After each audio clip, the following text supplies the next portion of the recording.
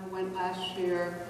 And you know how you go on a trip and you think you know where you're going, and then when you get there you realize that you really didn't do your homework and you're not really prepared for where you're going? So I thought Bali, rice terraces, little patties to walk in. The lower picture is a picture I took in Yuanyang. You look down on these enormous terraces that have been built over the last 1,500 to 2,500 years by hand. There were 6 of us, that's 4 of the people in our group. They're aiming down. I am scared of heights. So I'm back by the road. I had a choice. I could get killed by traffic, or I could go over there and look down on the edge of the cliff. So I finally did, and that's what I was shooting. It was fabulous, but boy was it a challenge for a person who's scared of heights. What you're seeing, you're seeing the reflection of sunlight on the water because they only have one season of planting. They're up in the mountains. They're 15 miles north of Vietnam.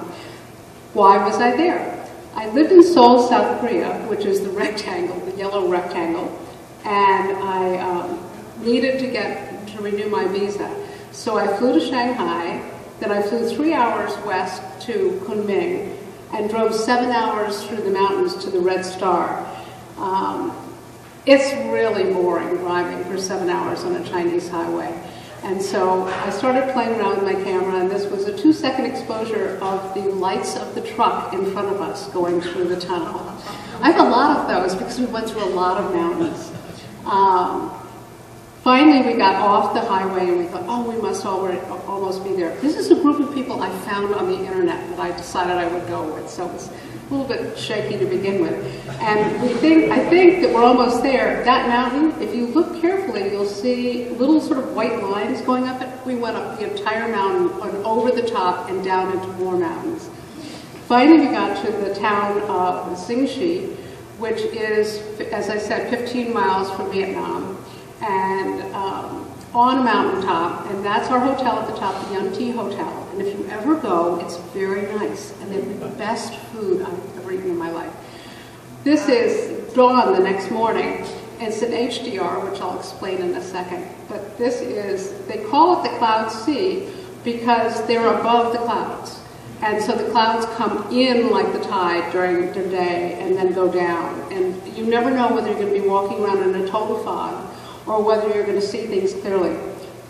You shoot first thing in the morning and at night, and the rest of the time our guide would walk us around through the villages, and he was local, and he would just barge into people's houses. So this is a typical house at the top, and the women do all the work. So they do all the heavy labor. We barged in on a funeral, yes. And so they were slaughtering the water buffalo there, and the top people are playing music for the water buffalo to be slaughtered to.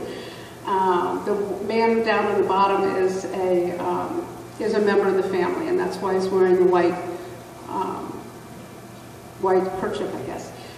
Then we saw more people on our hikes walking around, and we were just in the middle of nowhere. And afterwards I thought, I'm going to go back to immigration, and they're going to say, have you been on a farm in the last week? I've wallowed in farms in the last week. Okay, this is a sunset shot close to the road. There's no water. Most of those fields are green, but it's a reflection. It's just it's water, but no rice. But the things like this, that's the rice, that's the baby rice that's been planted, and within the next few weeks they would plant them. This is the next morning, and at one of the dawn places that you go to shoot.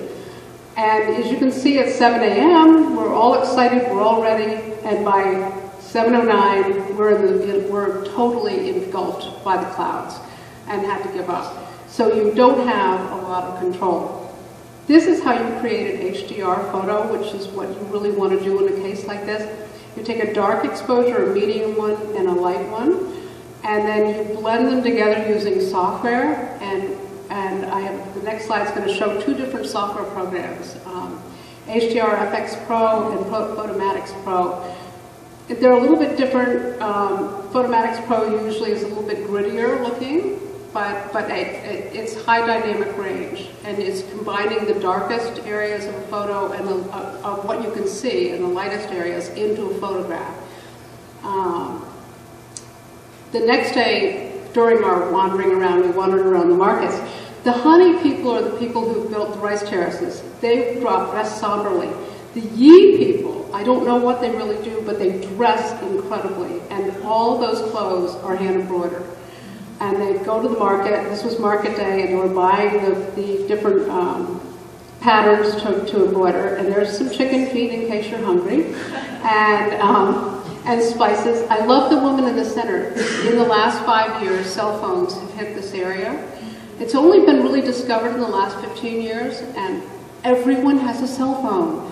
You'll walk through a rice terrace and you'll see a man walking along, leading his water buffalo, and he suddenly pauses and stops and answers his cell phone. Those are honey up on the left and down on the right, and in the middle is a Yi costume.